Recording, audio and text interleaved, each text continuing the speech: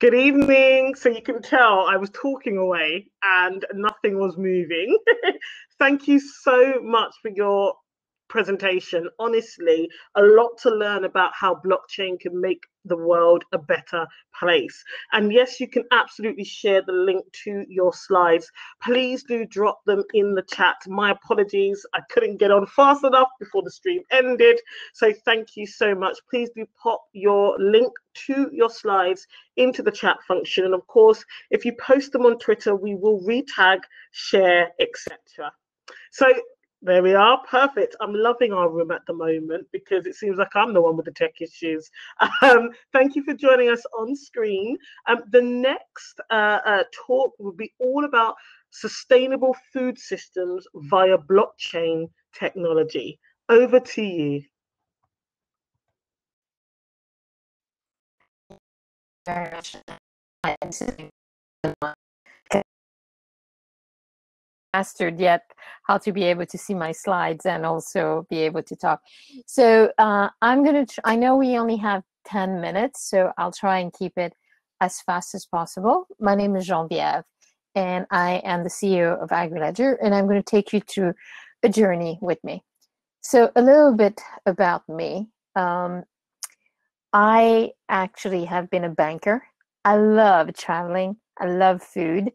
And I have to say the latest has been a challenge. So I have about 25 years in banking and treasury, having worked for some of the largest organizations in the world, such as General Electric, before they crashed themselves, Hewlett-Packard, GE, GE, and also RBS. And about 2015, I was leaving RBS, going into work with an identity management company.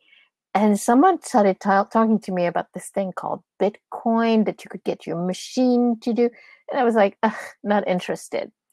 Then I got the first week the opportunity to go to South Africa and learn more about what this wonderful technology could do.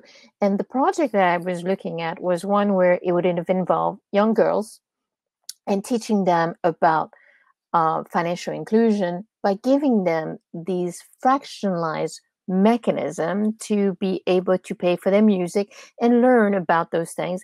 And that system would also allow them to be able to basically have their medical information. But the best part about this was really the learning. So in case nobody knows, 16-year-olds are the ones who rule the house. Girls mostly rule the house, as we all know. They got to go see their friends, which means also all that curiosity allows them to tell their parents about how to use the technology. And that set me on a way. And I was, oh my God, I've been doing this thing called straight-through processing, which is making sure we put system so we don't waste time. And even though we still hear a lot about payments being part of the blockchain, for me, it was information. If I can know that something has been done right the first time and everybody can trust that it's the right thing, then we don't need 100 people or 10 people or 3 people, 1 person or 2 people. And also because I came from identity, I was very fascinated by the whole idea of privacy. For those of you who don't know, X509 is a basic of the cryptography in blockchain, and I call it identity on acid because it's a whole bunch of X509, where X509 is for the identity. So this set me on a way, and this has taken me many places, from China, Australia, and with me up in my hand, that is me speaking to the farmers in Haiti, where we started our project. So for those of you who may have heard of Haiti, it's in the Americas, in the Caribbean. It was the first island discovered by Christopher Columbus when he was looking for India. That's why it's called the West Indian, because he thought he had landed in India and figured out later, oh no, I went west. And Haiti has been in the news many a time for bad things, such as weather hurricane, earthquake. But what you may not know about Haiti, it was actually the first and only Black nation to gain its independence by force. Also, it is in that strip of land in which we go around the world, which is extremely rich with nutrients and has wonderful coffee, cocoa, and this mango, which is found only in Haiti. Trying to figure out still where it came from, but hey, don't know. So, about 2 years ago, I received a message through LinkedIn. So my thing is never say no to LinkedIn because you never know what somebody's going to have for you as a deal. It was somebody saying, am I interested in applying for this call, which was put out by the Ministry of Commerce of Industry of Haiti based on a grant from the World Bank. And what this was about was really, how do you de-risk the value chain? Not so much the supply chain. How do you also create an opportunity for farmers to actually be receiving a greater part of value? And how do you also create that responsibility across the value chain? This is where blockchain comes in very well. So we went live in February, but in production in May. And there were 6 runs of mangoes going up to the US. And that was about 6 runs. About 38,000 were taken down the tree, but unfortunately 23,000 made it. But still, that was 750% increase in income for the farmers. It was 14 cents on local market, what they could have gotten. They ended up on average getting $1.86. That's after everything needed to be paid, the broker, the transportation, all of it. So the total take was 40,000, and 68% of that went back to the farmers. Now, this is what is coming next. Haiti has avocados galore, and this is what we do with the technology. The farmer needs to have harvested, gets a message telling him, you can, after he's made a phone call and says, oh, I got some,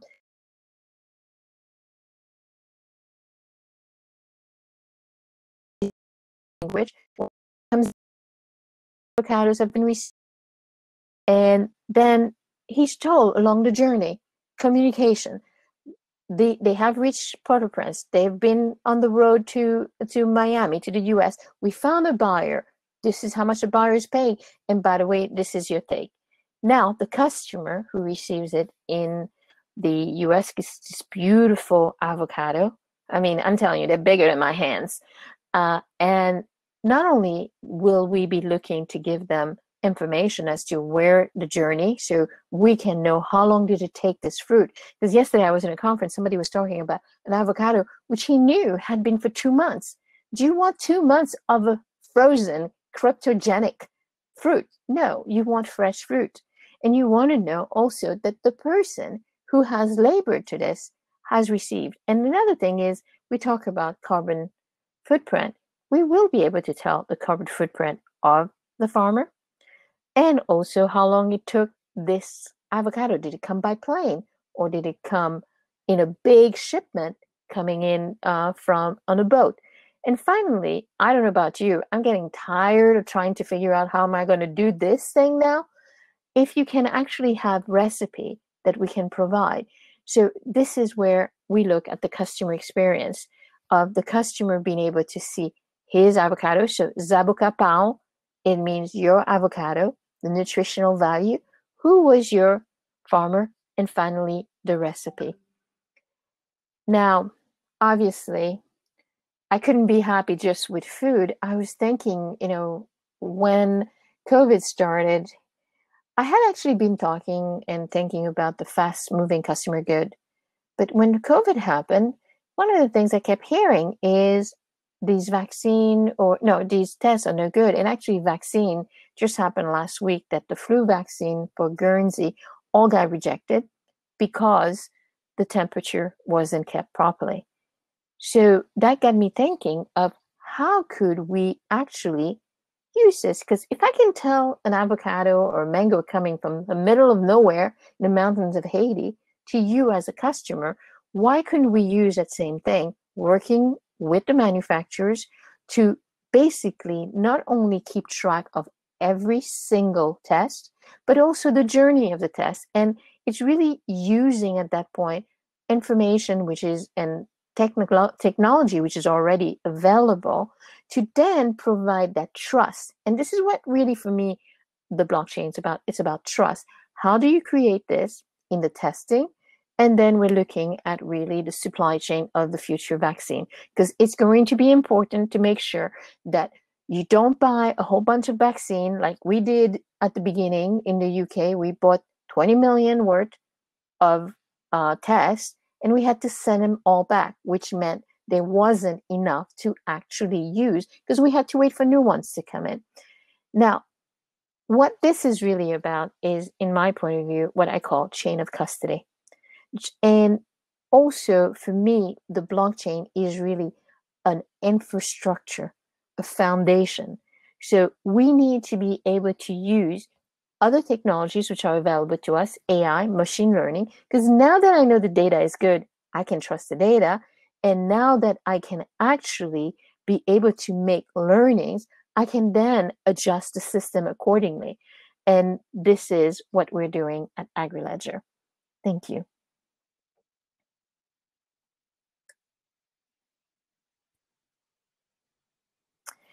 Are you okay there? That was absolutely brilliant. Absolutely. Thoroughly enjoyed that content. Thank you very much for sharing with us this evening.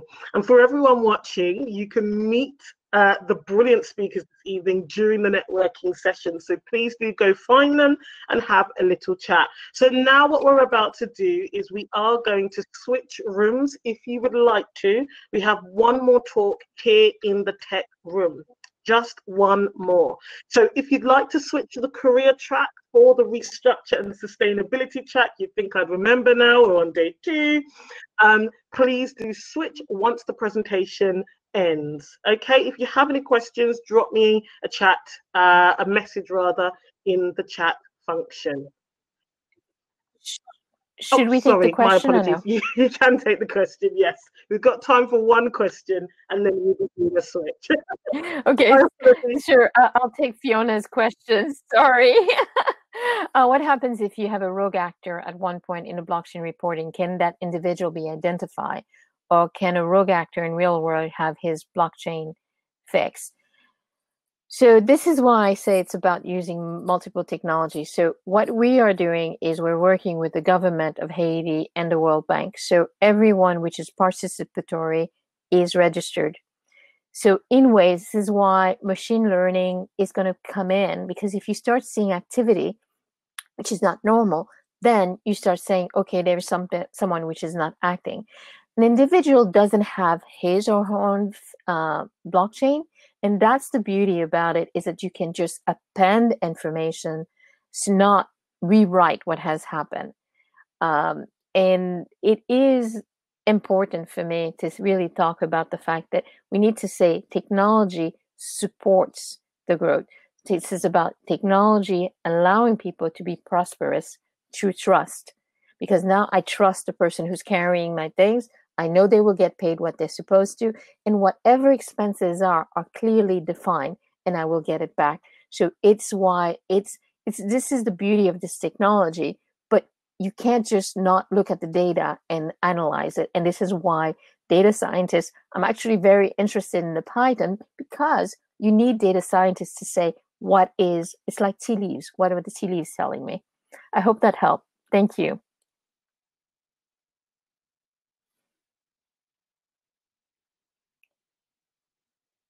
Shanti coming back. Wonderful. I know. I'm here. It's good to see you smiling. We're all still smiling. We're all very well. Thank you so much. Really riveting presentation there, and such good knowledge about how blockchain can make things better. So Okay, now we're going to do the switch. So if you want to if you want to stay with us in the tech track for the last talk, please stay in the room when I end the presentation. But if you'd like to join the career track or these restructure and sustainability track, please do that. Okay, I'm about to close the chat so you can go off and switch rooms.